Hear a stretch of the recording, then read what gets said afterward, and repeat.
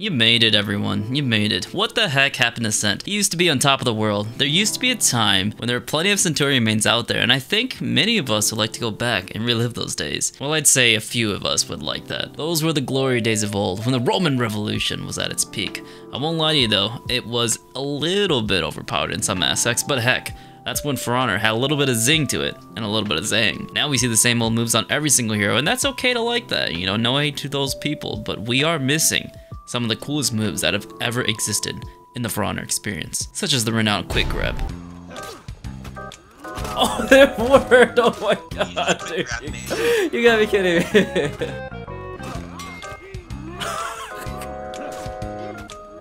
Oh my god, it worked, dude. Oh my god. Did it again. Out of same heavy. Oh yeah. Oh, he got broke me. Did you see that? Alright, that guy tried to guard break me because I was conditioning him and spamming the quick grab move as much as possible. And that's the first time it actually worked. It didn't work the 20 times that I tried beforehand. I don't need walls. All I need is quick grab. Okay. Yes, he's dead. Better punish right there. Okay, I don't know if I can come back from this. I'm insane. Oh, okay, there we go. Yes. We're gonna do the punch. It's nice. There we go. Baby! Now isn't it great to look back on For Honor, how For Honor used to be like? There was tons of issues with it beforehand, but I think a few changes of the CCU added onto old For Honor would have been perfect for me personally. But we don't want to dive into that. What we're here to talk about is quick grab. Now this move is just hilarious. Don't you guys love it? I'd say debatably one of the most useless moves out there before the CCU and Centurion's rework. Frankly, people can react to guard breaks, and having that within a mix-up is just downright hilarious. It wasn't the most fancy looking move, and it wasn't the most helpful move within Centurion's kick, but by gum guys, if you guys ever did hit someone, they definitely were drunk or had their monitors off. Keep in mind, this build of Centurion was before his rework. He still had a ton of issues when it came to trying to open players up, but that was the fun part about his kit. Even if he didn't have strong openers, he had fast variable timed heavies which couldn't be guard broken. Don't forget about that. 66 damage wall punish cutscene. You guys remember that? I'd put my controller down when I just get hit by that. Lots of stamina damage on his kick and punches, and the best of all, unfeintable zone attacks and unblockable heavies that couldn't be feinted. I'm gonna zone you so bad. No. Okay. There we go. Man, those are good times. You never saw those, and if you did see them, me personally, I've got hit by them quite a few times. But enough about my shortcomings. We all know how the box plays. Let's not forget about his punch and his kick were just incredibly slow by today's standards. So slow that even if you're playing with your feet on your controllers or keyboard, you'd be able to dodge them. One small detail that I'd like to point out is that his punch used to stun and blind them, but in the live version today, they removed it. I don't really think it would have proved to be an issue with this current vortex, but that's just my opinion. I kind of like that when you get punched in the face, you should get stunned, because if you ever gotten punched in the face, it can really take the wind out of you, and you ain't gonna see shit for a while. But I digress. The one thing that I have really enjoyed about old Centurion was that he could use his kick after his knee, after a parry punish, and it would take so much freaking stamina damage away from your opponent. And I think that was a little overpowered on itself, but you know, when looking at the full picture of Centurion, it wasn't that big of a deal because he didn't really have any openers, no unblockables, and no kick. It's just chip damage, and I think that was fine just to have that as it is. But with his current setup, or with his current rework, it obviously would have been a little bit too strong, because going blind and also having no stamina with his 50-50 unblockable mix-up that's feintable now would have had the community in an uproar. And sure, you can argue that landing a heavy after every parry is more optimal. And keep in mind, before the CCU, Centurion and Aramusha could both land heavies after a heavy parry, so it was actually really good, and it made them really strong in that small aspect. But we're here to roleplay and have fun as Leonidas, even though he's a Spartan and this is a Roman, doesn't matter.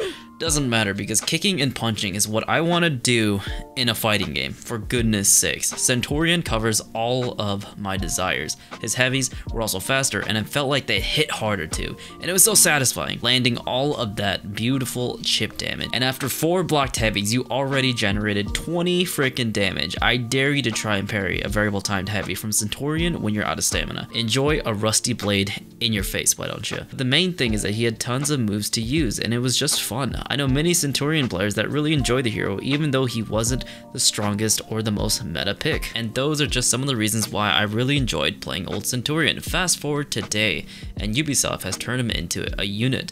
Chargeable punch, just like Warden's Bash, faster kick, feightable zone, feightable unblockable charged heavy finishers, and faster chain lights. But of course, my dear Centurion mains, they removed the 66 damage cutscene.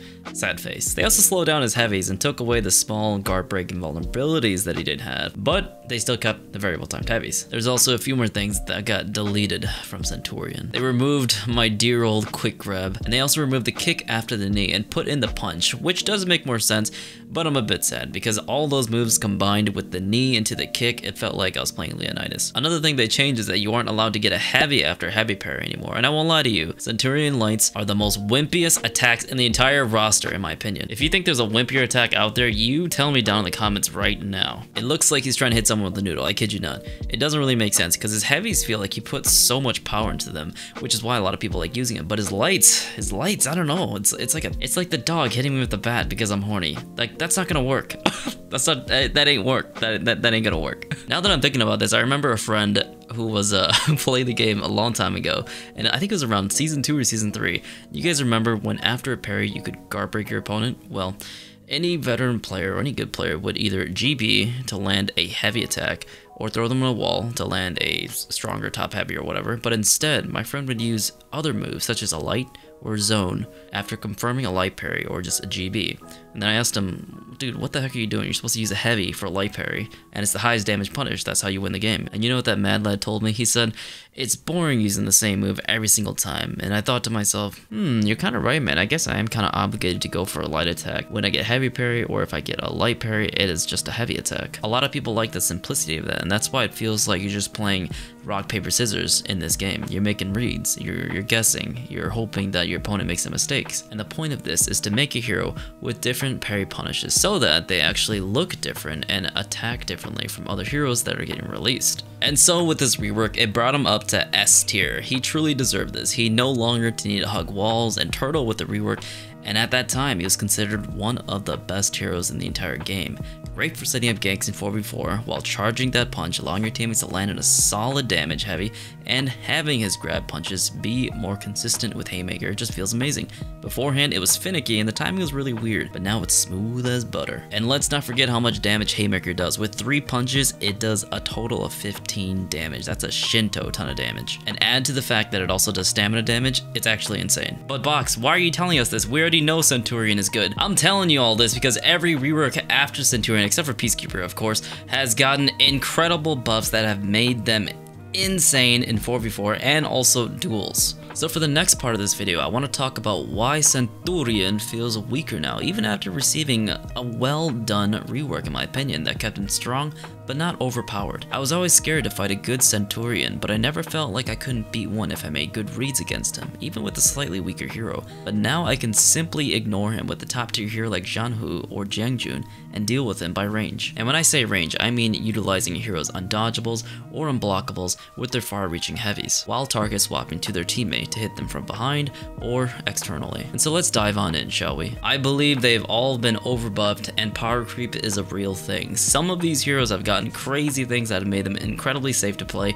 and easy to play too. I feel like Centurion's rework was the perfect middle ground for balance. But Ubisoft just loves to keep upping themselves until one day they'll have to keep reworking every single old hero to make them stronger. So after experiencing the 5 years of development in this special game, it's only natural that heroes get stronger because people get better at the game, let's face it. But sadly, this game decided to take a serious amount of crack and make some heroes a little bit annoying to deal with. These are the reasons why Centurion fell off. What's my point? My point is that devs are trying to make this game easier to play. How so? Look at the new heroes and look at the new reworks. Look at the easy ganks we're getting with each new hero. Jang Jun's rework allowed him to use an unblockable zone attack. That zone attack has so much cleave and hitbox that it is one of the best moves in the entire game. That is why he is one of the best heroes in the entire game now. Target swapping with that, externally with that wide unblockable, costing little to no stamina. He can also get his stamina back after Sifuing again. It just becomes one of the most dangerous tools in the entire game. And frankly, one of the easiest things to do to get value. Couple that in with his unblockable side heavies that in tremendous trajectory, he was already one of the best heroes to play in Dominion with that. He didn't really need an unblockable zone. I know for a fact if I have a JJ on my team or two JJs, we're automatically winning the game. And then let's not forget about Orochi and the Pirate being able to dodge cancel out of everything, and then Shinobi having those infinite iframes with his backflip, and having an incredibly good ganking tool with his sickle rain. It's just tons of good things and very powerful things that really help you out in 4v4. If you don't have these certain heroes, you're bound to lose the game. I mean, sickle rain literally keeps you in place for 2 to 3 seconds. You are staring at your screen, watching a Shinobi cut your throat. And the good Shinobis will delay that and irritate you so that there's enough time for his teammate to heavy you in the face. And I don't even want to talk about how Shinobi can just somersault you and take away all your HP while his teammate does top heavies on your face. Heavy there. We're all oversleeping now. Just as they're breaking, sickle rain comes out. Followed by another top heavy. Sickle! Ah, that's fun. That's good fun. Thanks for not letting me play the game, Ubisoft. What about Raider? Well, Raider is also another hero that outclasses Centurion pretty much every single way. For God's sakes, Raider can feign his zone 4 to 5 times before he runs out of stamina. And also he has hyper armor on his chain heavies, which have tremendous cleave. Couple that with his storming tap, he's just a nightmare to deal with when it comes to team fights if you're using a hero like Centurion. So I'll just quickly go over some of the heroes that have a significantly easy time against Centurion simply because they don't have to face him face to face. Janhu's undodgeable zone attack, his unblockable side heavies which have incredible range, Jang Jun of course like we mentioned, Armush's dodge attack which has tons of iframes, and his blockade which you can cancel instantly after every single move. Kyoshin's dodge attack also is incredibly good with iframes and allows him to go into Kaze's stance right away to set up ganks and protect themselves from any other attack. Pirate, Orochi, and Janhu are able to dodge cancel into another dodge attack, into another dodge attack, into a zone, into unblockable mix-up. Whatever their mix-up is, negates a lot of what Centurion can probably do without a good teammate. Shugoki also has a dodge bash with an infinite amount of iframes and hyper armor afterwards to start up his mix-up, so it's very risky to try attack him. Berserker also has an incredible dodge light attack which has lots of iframes and enters into his unblockable mix-up or hyper armor mix-ups. Now these are just some of the heroes to name a few. A lot of the heroes that have dodge attacks or just dodge bashes will do incredibly well against Centurion in 4v4. So as you guys can see from examples that I've given, these heroes don't fight face to face. Centurion wants to fight you face to face. He's a good duelist. It's all about target swapping and hitting your enemies from behind now. Avoiding mix-ups with your iframes, whether it be your dodge bash or dodge attack. Centurion has none of these things. Granted, Centurion is a great ganker in a 2v1 situation, but in a 2v2 situation, a team fight, which is most of what Dominion is about, you have to play him almost perfect to get good value against this meta, because there will be unblockables flying across the world hitting you in the face, and there's nothing Centurion can do about it. Centurion feels like an incredibly outdated hero compared to these heroes because Ubisoft decided that giving heroes more defensive tools would help the offensive meta. I think they meant well when they wanted a hero to punish a missed bash, but in doing so you allow a hero to negate other heroes' mix-up with little punishment involved, and add to the fact that allowing a hero to dodge recovery after another dodge attack is just putting more salt on the wound. It means you'll never catch that Orochi, that Janhu, that Pirate, that Jang Jun, and then you'll have to make a read because they have unblockable mix-up right after their incredible range. It's just an uphill battle for Centurion because these heroes aren't looking at you when they attack. So what's the solution? How do we fix this? Basically, Ubisoft needs to stop giving everybody dodge cancels out of every single attack, which I doubt they'll do because they think that's a wonderful idea, and makes a hero unique and viable. But the truth is, there are plenty of ways to make a hero viable without making them a dodge-heavy assassin hero. And quite frankly, I'm surprised they haven't added another trap here. I think a lot of people want another hero that uses traps, like Nuxia. That's actually a cool mechanic that should be invested upon. But other than that, the only way to fix it is to make it so that every other hero gets a dodge attack as well, or dodge bash to deal some damage, and punish those people who want to external you all the time. That's where we've come to, folks. That is where we are in this society, alright? 2022, everybody gonna get this. They're gonna get a dodge attack, they're gonna get a full block,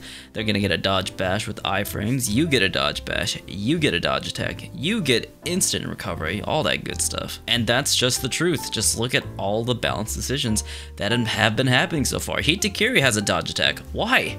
Why? Why? I don't know. So let's fix Centurion, shall we? First change I would do is give him a dodge bash that either deals damage just like Shigoki's right away, and it's gonna be a dodge punch. I don't really care if he gets like a dodge attack or a heavy attack. I want a dodge punch. I want to punch more people. Let him get into his punch mix-up after that, or a kick mix-up, or just allow him to do a forward dodge into a kick recovery, all that stuff, and allow him to get into his unblockable mix-up after his punch. That would fix pretty much his entire kit. Then I would allow him to feign his forward top heavy so he has another form of mixing people up just in case they decide to roll. Keep the hyper armor as well. The next change I'd like for him to do is to increase the time of when he can feint his punch, because right now I believe every other Vortex Bash can feint at the last second while he still cannot, which makes his offense a little bit weaker in comparison. The last thing I would give him is his ability to enter his punch mix-up after a whiffed heavy attack. I cannot tell you how many times I let the chain heavy fly and people just dodge it. Every other hero that has a bash is able to get into some sort of chain offense after a missed heavy attack or any zone attack or whatever. So it would only be fair and reasonable to allow him to punch or dodge forward into his kick or forward heavy finisher to get into his mix-up to punish people who dodge. And that's it. Those are all the changes that I believe would make Centurion much stronger without having to make him too strong and keep him within the confines of For Honor. So that is it for this video. Thank you so much for watching it and making it this far. Do you agree or disagree with why Centurion is in a spot he is right now? And remember, there are some heroes worse off than he is, but Centurion's always been a favorite in this community, so we gotta look out for him, you know? Let me know your thoughts about Centurion and any other hero in this meta. We'd love to read your comments, and if you enjoyed the video or learned something new, be sure to slap a like button, subscribe to see more content like this, and be sure to follow my social medias, my Twitter, my Discord, and my Twitch. I'll be streaming Elden Ring this week and much more. That'll do for now. That'll do. Bye bye. See you later.